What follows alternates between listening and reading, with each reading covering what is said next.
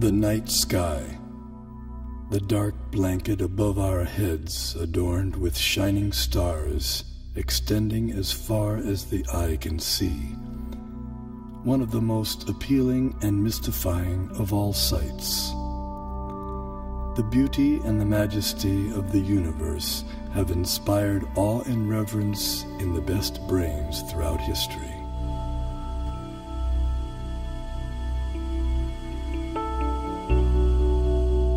There is a perfect brain behind all the natural physical laws.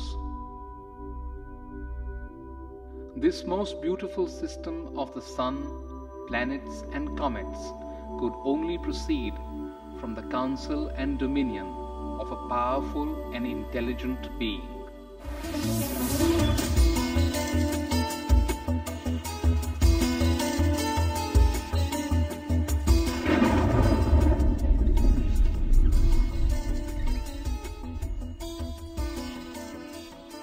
Please describe the symptoms of this manifest world. What is its background? How is it created? How is it conserved? And under whose control is all this being done? Many millennia ago, an advanced civilization revealed the mystery of the origin and nature of the cosmos. The term Vedic refers to the civilization of ancient India.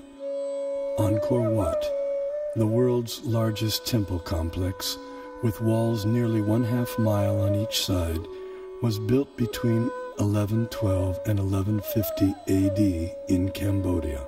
Astronomy and Vedic cosmology are inseparably entwined at Angkor Wat. The central towers represent Mount Meru, the cosmic axial mountain. The 5 internested rectangular outer walls and moats indicate chains of mountains enclosing the world and the cosmic oceans beyond. Science Journal noted that Angkor Wat had encoded precise calendrical, historical, and cosmological themes into the architectural plan for the temple. As many as 18 astronomical alignments have been identified within its walls. Rarely in history has any culture given rise to a structure that so elaborately and expansively incorporates its concept of the cosmos. Similar integration of cosmology and architecture is seen in the massive Indonesian temple at Borobudur. The temple was laid out using the ancient method of Vastu Purusha Mandala. This square diagram harmonizes architecture with the annual movements of the celestial realm. The temple was constructed sometime around 775 AD.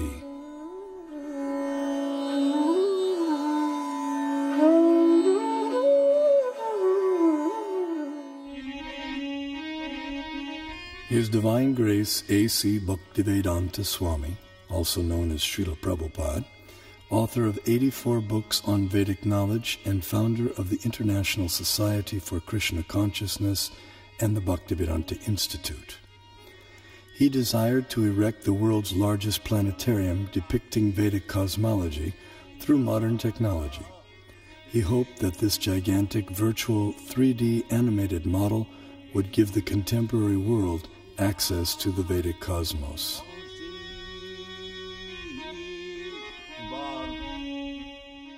Temple of Vedic Planetarium, that's we shall show the Vedic conception of planetary system within this material world and above the material.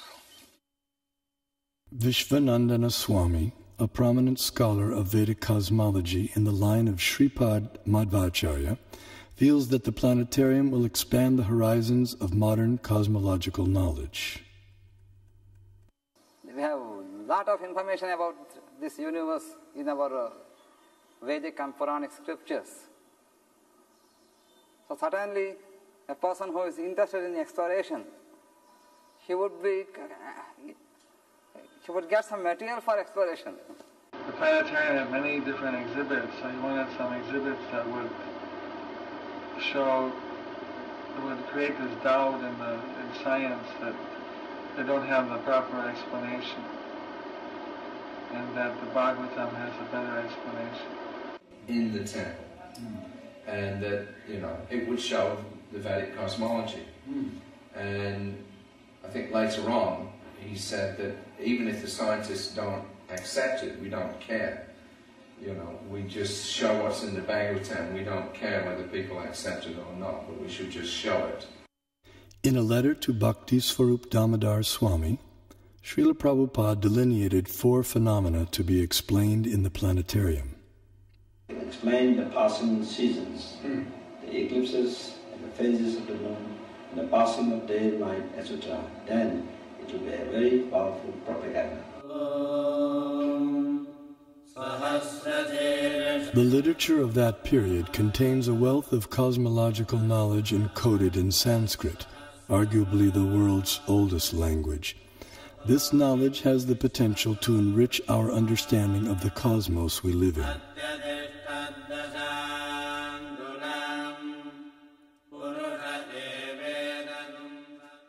A fundamental principle of Vedic cosmology is the existence of a dual reality, material and non-material. Here we see the non-material sky filled with innumerable planets of permanent stature.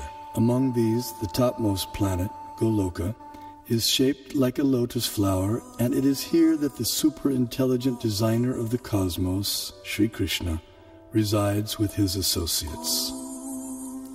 Although knowledge of the non-material realm remains beyond ordinary perception, the Vedic knowledge of the material cosmos has been recognized as extraordinary by many eminent Western thinkers.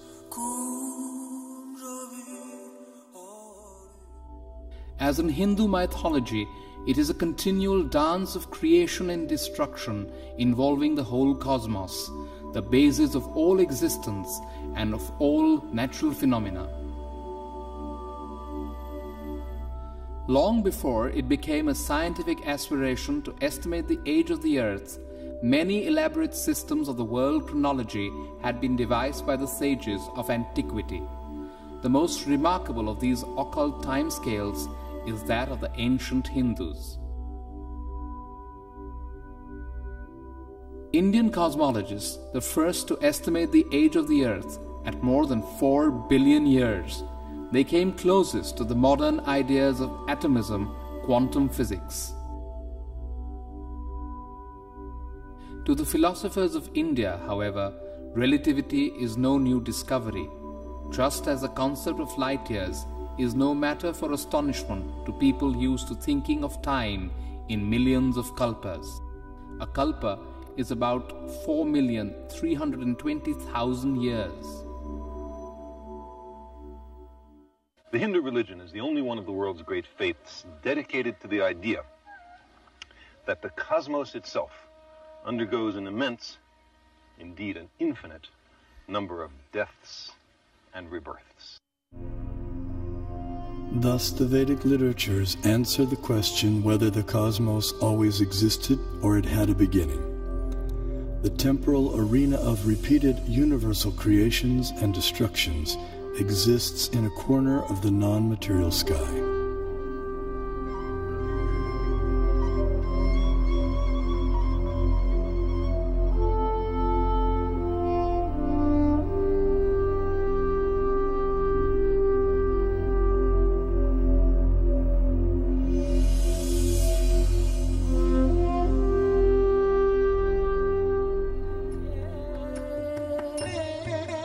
This material nature, which is one of my energies, is working under my direction, O son of Kunti, producing all moving and non-moving beings. Under its rule, this manifestation is created and annihilated again and again. The only religion in which the timescales correspond, no doubt by accident, to those of modern scientific cosmology. Its cycles run from our ordinary day and night to a day and night of Brahma. 8.64 billion years long, longer than the age of the Earth or the Sun, and about half the time since the Big Bang. And there are much longer time scales still. The material universe works on the principle of relative time. As such, a day of Brahma equals 8.64 billion years by earthly calculation. Since Brahma has passed half of his lifetime thus far, the age of our universe turns out to be approximately 155 trillion years. After another Brahma century, he stirs, recomposes himself, and begins again to dream the great cosmic lotus dream. Here we behold a form of the superintelligent being Vishnu, reclining in mystic slumber amid the causal ocean. When he exhales, millions of universes issue from his body and expand, until he inhales when all the universes return within him. The universe is a sphere encased by successive coverings of the elements earth, water, fire, air, ether, intelligence, and ego. As a coconut has its hard outer shell and inner liquid, so the universe has its outer coverings and an inner space half filled with ocean water. On that ocean, another Vishnu expansion reclined on a serpent bed while being massaged by his consort Lakshmi.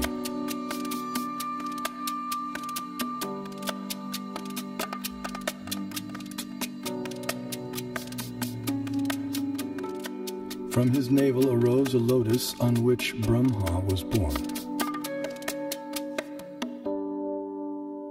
Initially, the universe was pitch dark and Brahma engaged in meditation. Then he was empowered to create the universe.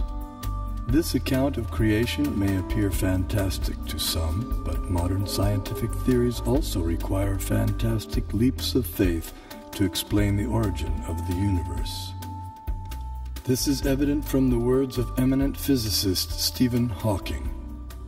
Either we have failed to see 99% of the universe, or we are wrong about how the universe began. Vedic cosmology explains that the universe is made up of 14 vertically arranged planetary systems, or lokas. Each system resembles a galaxy and comprises stars, planets, and other celestial bodies. The topmost planetary system is Satyaloka, the abode of Brahma, which is at a height of 1.87 billion miles above Earth. Below this Satyaloka planetary system is the Tapaloka planetary system, the abode of the ascetics, which is at a height of nearly 1 billion miles above the Earth. Here the ascetics live in a solitary, serene environment conducive for yoga and meditation on transcendence. Their disciplined life of joyous austerity prepares them for returning back to the non-material world.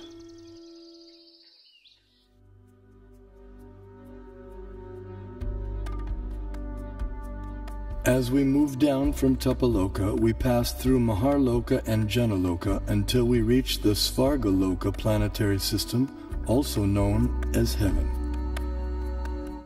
The alignment of heavenly bodies around the pole star was elucidated by Srila Prabhupada in a letter.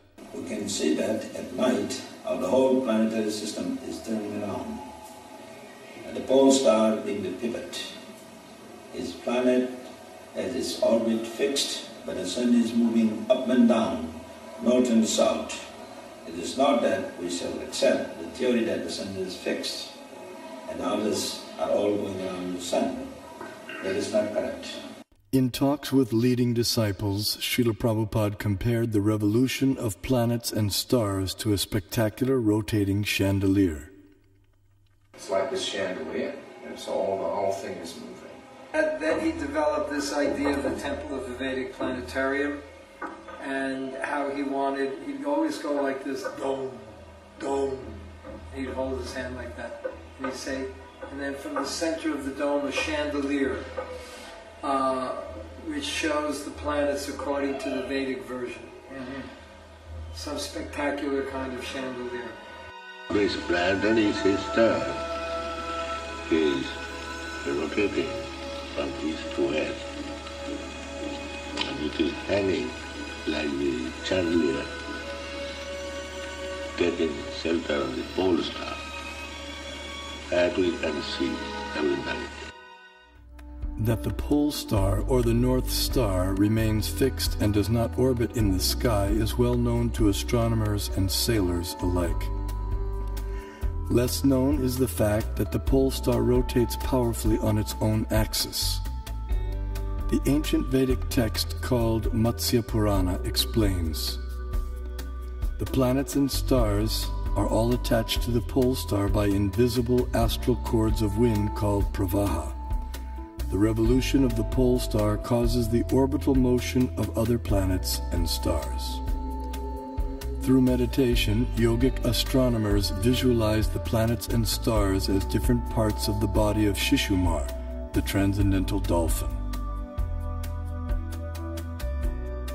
The pole star, the topmost of the heavenly planets, is like the capital of the middle universe. Here, the third form of Vishnu resides on an ocean of milk. In times of universal disturbances, the demigods headed by Brahma come here to appeal for help.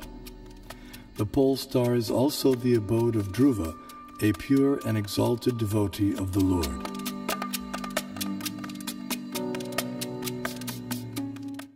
Now let's look at the workings of our solar system.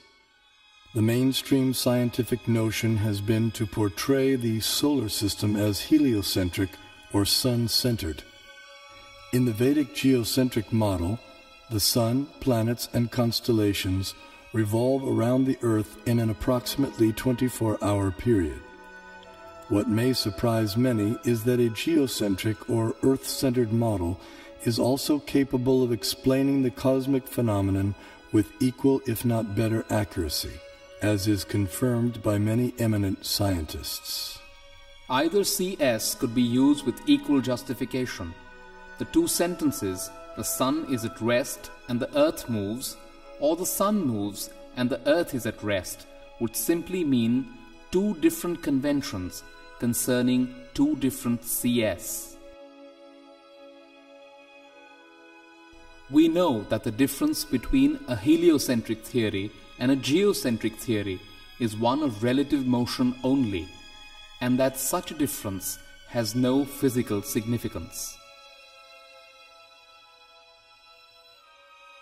Obviously, it matters little if we think of the Earth as turning about on its axis, or if we view it at rest while the fixed stars revolve around it.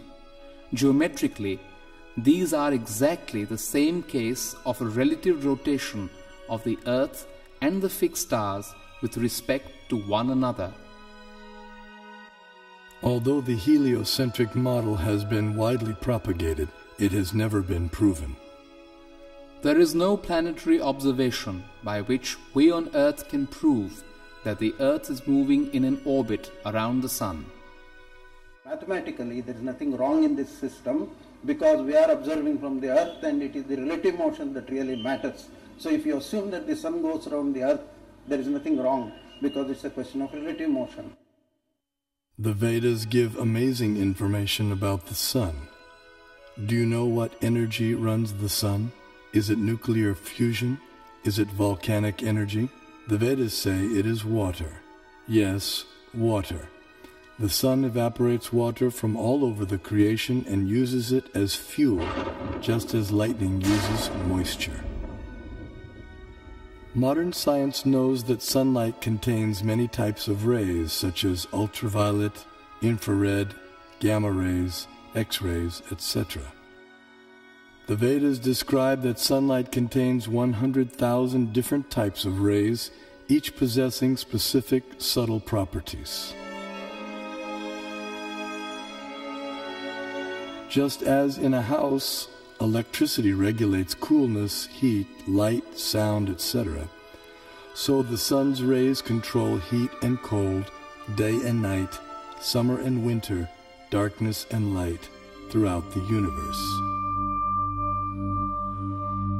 The Vedic geocentric model explains how the sun moves around the pole star situated vertically above Earth's North Pole.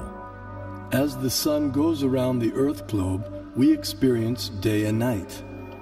The stationary Earth, unlike the pole star, does not revolve on its own axis, though it is slightly tilted toward the pole star. During summer in the northern hemisphere, the North Pole experiences 6 months of daylight. Conversely, during summer in the southern hemisphere, the South Pole experiences 6 months of daylight. These 6-month periods correspond to a day and night for the demigods living in the heavenly planetary system. Vedic cosmology accounts for this phenomena by the vertical motion of the sun, technically called Uttarayana and Dakshinayana. The sun moves upward on an incline for half a year and then downward for the next half. This motion produces 2 effects on Earth, namely the changing of the seasons and the varying durations of day and night. Ordinary vision sees the sun to be a mere globe of fire. However, celestial vision reveals a personality residing over the sun. His name is Vivasvan, and he rides on a golden chariot pulled by 7 divine horses at a speed of 16,000 miles per second. The chariot has 1 wheel which moves on celestial Manasottara mountain. The horizontal shaft is linked to the axial hub of the universe, Mount Meru, and the diagonal shaft is linked to the pole star. With each circular path, the wheel gradually moves laterally inward for 6 months and then outward for 6 months. Similar to the chariot's vertical motion, this lateral action fine-tunes seasonal changes on Earth. When the orbital motion of the sun is viewed from above, its illumination is seen to extend out to half of the greater Earth plane.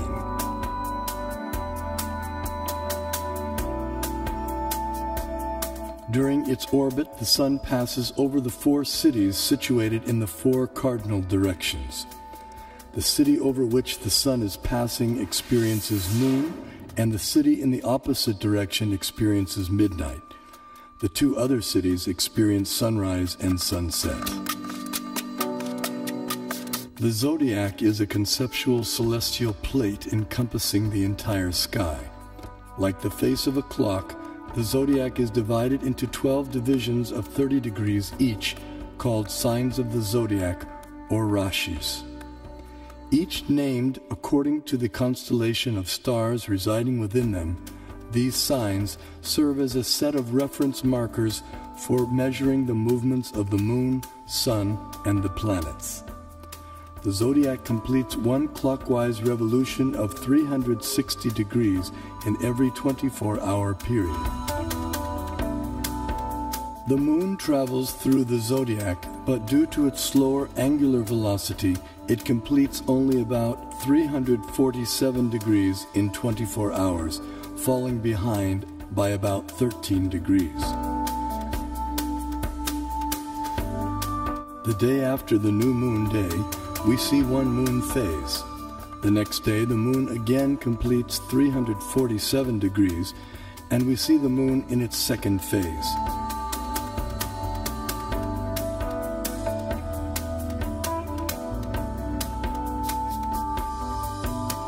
In this way, the moon appears to travel in the opposite direction through the zodiac. This is also called retrograde motion. Thus, the phases of the moon increase each day for 15 days until the full moon. Then the moon's phases decrease gradually by 1 phase each day until the dark moon night. The Srimad Bhagavatam describes the vertical positions of the planetary orbits.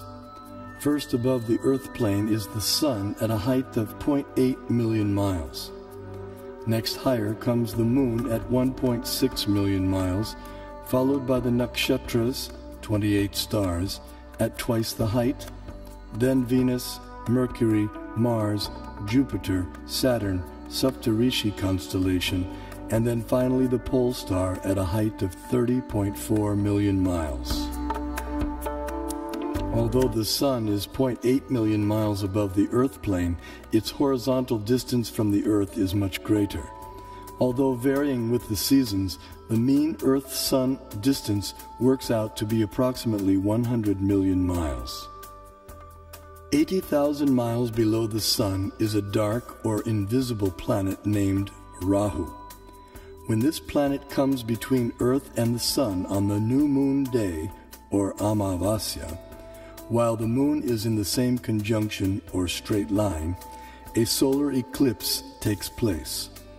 The eclipse is full for those on Earth who are situated in line with the conjunction, while others may see it partially.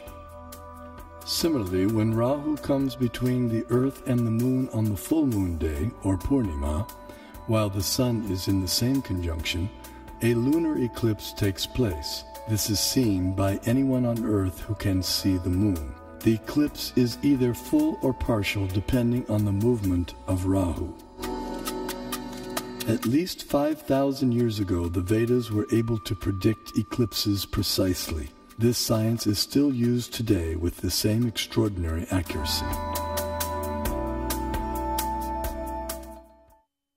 Science is defined as systematized knowledge of things around us. So if we prove that Vedic cosmology is systematized knowledge, that would prove, in other words, scientific nature of Vedic cosmology. Modern cosmic science is only a few centuries old, whereas our Vedic cosmology is several thousands of years old. So the modern science certainly cannot be a base for ancient Vedic cosmology.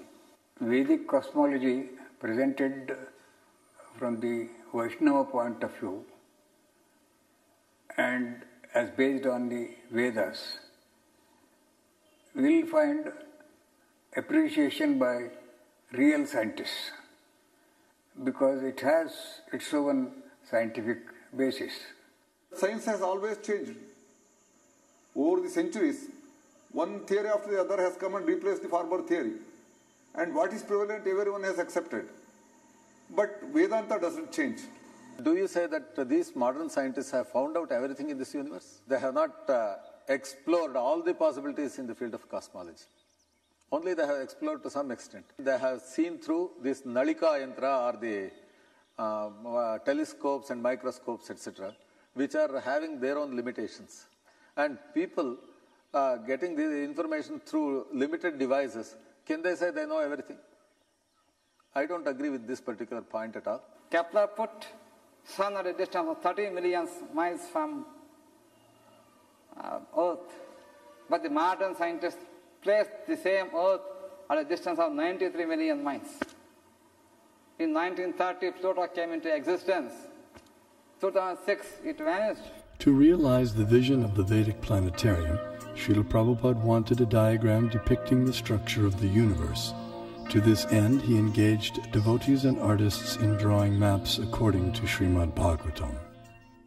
Those three, and I was doing maps. We had some big pieces of paper, and then after this, I was there for discussions, and I would take some notes, and then try to make these maps. They were present sometimes while I was making the maps. Other times I would make the maps on my own. And I only think there were about 3 or 4 maps of Bhumandala. But, so I made this one big map. One of the maps was the concentric overview of Bhumandala. Simultaneously, Srila Prabhupada sent out leading students to find a competent Vedic astronomer. After extensive searching throughout India, finally on April 30th, 1977, a reputed South Indian pundit was brought to Bombay, India, to meet Srila Prabhupada. In the 5th canto, there is a description of the planetary system. Yes, sir. So, we want a diagram. Yes, sir. So kindly help us. This planetary system is hanging. Yes. Urdhva Dosaka. Same thing is explained in the Srimad Bhagavatam.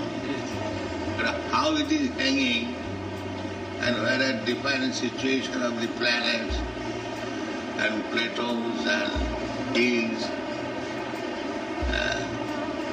So, as far as the book is concerned, kindly make a diagram so that we shall exhibit.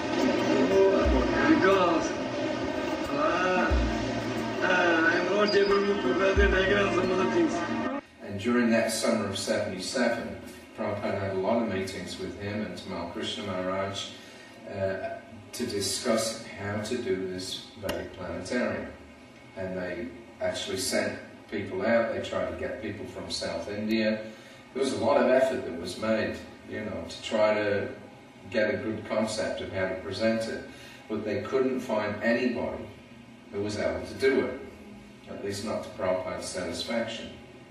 So it was one of the things that Prabhupada left with us. Srila Prabhupada's desire for the diagram was not to go unfulfilled. That elusive map was discovered by Srila Prabhupada's disciples at the holy village of Melakote, some 50 kilometers north of Mysore, Karnataka in India. This diagram accurately depicted the entire cosmology of Srimad Bhagavatam in an ingenious yet simple rendering. The person through whom it was revealed to the world was the 19th century scholar saint Tiruvenkata Ramanuja G.R. Swami. Born in Sri Perumbudur, Tamil Nadu, Tiruvenkata Swami went on to become an acharya or spiritual leader in the preceptorial line known as the Sri Sampradaya.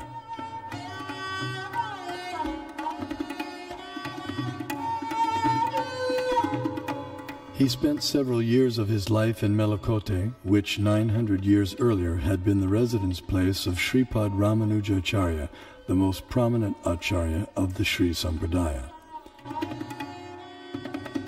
At Melakote, in the 1,000-year-old temple, Tiruvenkata Swami studied and taught the Vedas and also worshipped the deity of Tirucheluva Narayan.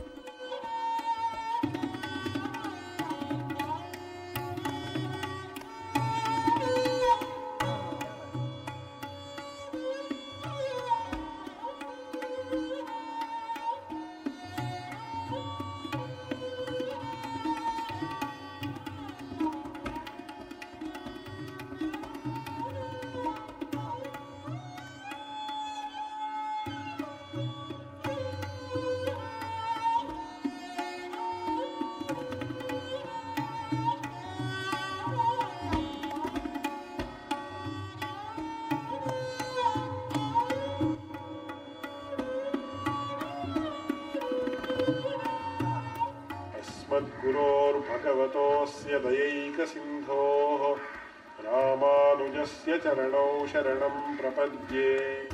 One day, while studying the Mahabharata, a 5,000-year-old epic of ancient India, he came across some intriguing verses. In the 5th chapter of Jambu Kanda, Bhishma Parva of Mahabharata, it is said, Sudarshanam pravakshami dvipastu gurunandana parimandalo maharaja dvipoyam chakra samstita yato hi purusha pashet darshanam mukhamatmana evam sudarshana dvipo drishyate chandramandale dviramshe pippalastatra dviramshe cha saso mahan sarvaushadhi samavayes sarvata parivarita. This Bharat Khanda is called Sudarshana Dvip, since it looks beautiful to the eyes of the onlookers. Being circular, it looks like the disk of the Lord, and it is attached to cyclic time in the form of a disk presided over by Lord Sudarshana. Bharat Khanda is in the form of a globe, since all of its 4 corners are rounded like the bale fruit. When viewed from the moon, half of Bharat Khanda appears like the rabbit and a small peepal leaf, while the other half appears in the form of a big peepal leaf, with all of them surrounded by varieties of vegetation. Pondering the verses, he became perplexed. What on earth can a rabbit and peepal leaves have to do with geography or cosmography? As he sought to understand their meaning, he contemplated, meditated, and prayed.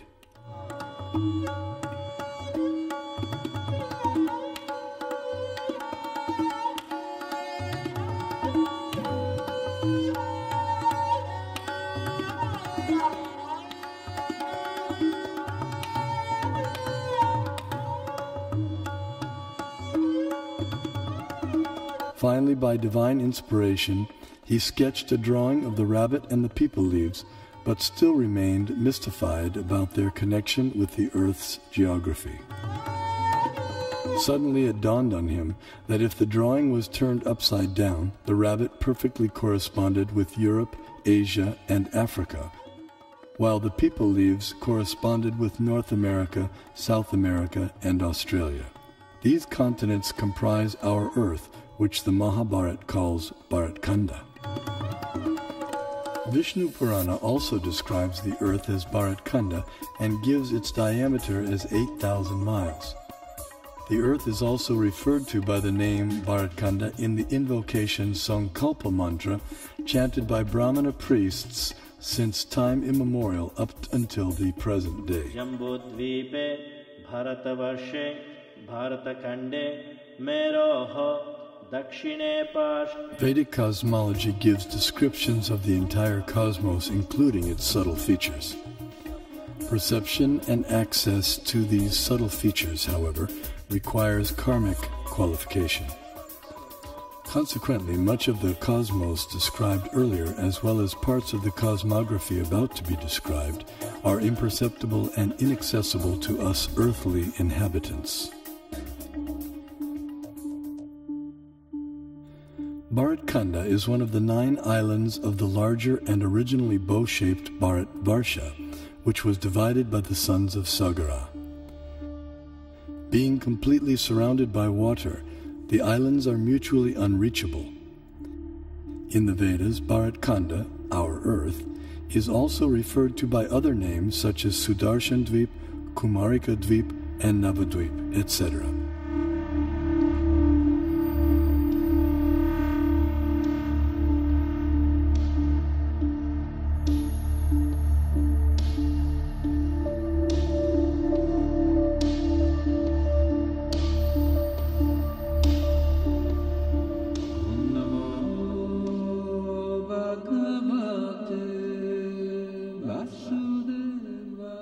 In Bharatvarsha, the famous mountains known as the Himalayas are tall and immovable.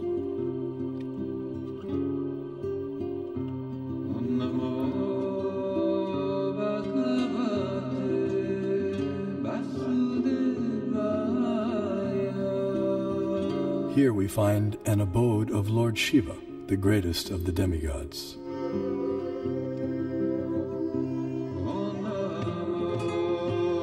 In the center of Jambudvip stands the most extraordinary divine golden mountain called Meru.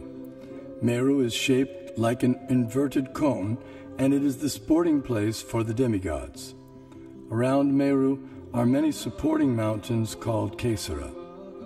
Jambudvipa is 0.8 million miles in diameter and is surrounded by the saltwater ocean of the same width. On top of Mount Meru is a resort of Brahma called Manovati.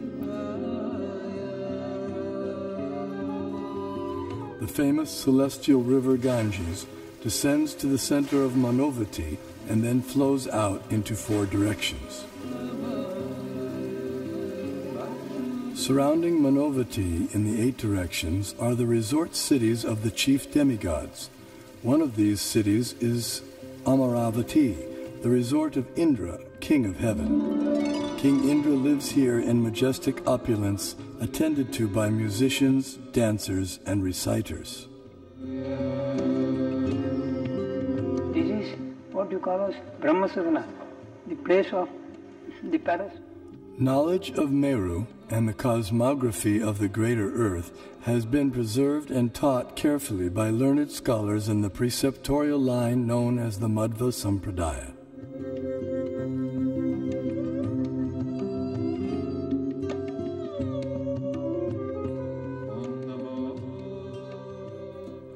The greater earthly planetary system extends out to the edges of the universe and has a diameter of 4 billion miles.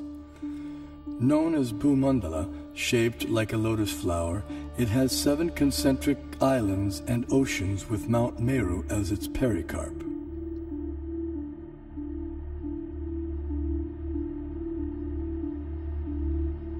The 7 oceans respectively contain salt water, sugarcane juice, liquor, clarified butter, milk, emulsified yogurt, and sweet drinking water. Sometimes Vedic cosmology is misconstrued as portraying the earth to be a flat disk. This flat earth misconception arises partly due to our inability to understand Vedic nomenclature. A single object may be referred to by several names, and a single name may refer to several objects. For example, the term earth may be used to describe at least 6 different aspects of cosmology. The earth we live on is indeed a globe, as explained by the Sanskrit word parimandale, meaning spherical, used in the Mahabharata text. The flat disk refers to the greater earthly planetary system of Bhumandala. 4 elephants of inestimable size are placed at the 4 directions for balancing the greater earth. Below the earthly planetary system are 7 subterranean realms named Atala, Vitala, Sutala, Talatala, Mahatala, Rasatala, and Patala, which do not receive sunlight and which are inhabited primarily by demoniac living entities. To reach the first one must go 80,000 miles downward through underground tunnels. At successive depths of 80,000 miles are the remaining 6 netherworlds, all of which are fully developed underground civilizations. In the 4th level downward, Talatala Loka, lives the magical architect Maya Danava, who has designed many brilliantly decorated cities where proud materialists reside. Below the netherworlds are the 28 hellish planetary systems. The demigod of justice, Yamaraj, judges the unrighteous human beings after their deaths and sends them to one of these planets. There, errant souls are administered appropriate punitive measures corresponding to their misdeeds.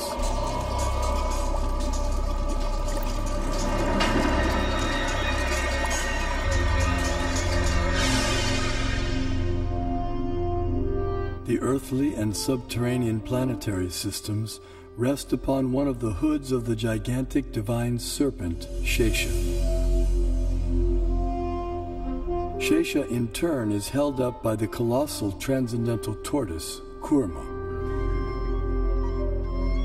And Kurma resides in the ocean that fills half the universe.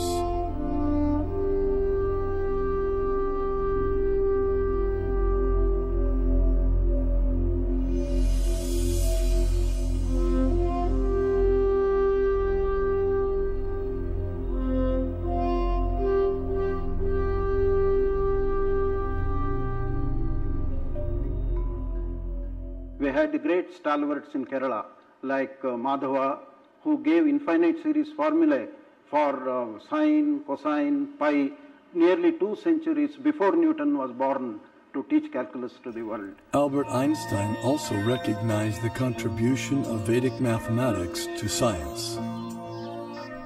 We owe a lot to the Indians who taught us how to count, without which no worthwhile discovery could have been made.